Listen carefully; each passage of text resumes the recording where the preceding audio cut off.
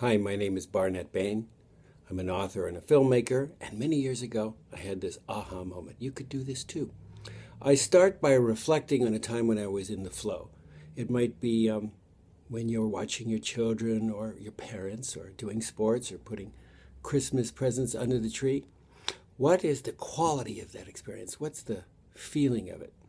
The essential feeling is an extraordinary power I call the most amazing thing. And it can bring a peace that is always available to you.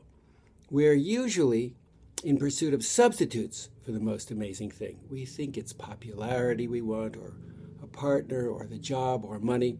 But those things alone are never the most amazing thing. They're always substitutes for a deeper feeling. It's always the feeling we're after.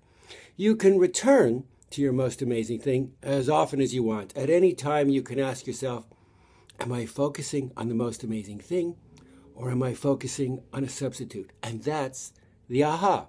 There's no right or wrong to this, but there's always a chance to feel amazing. Bye.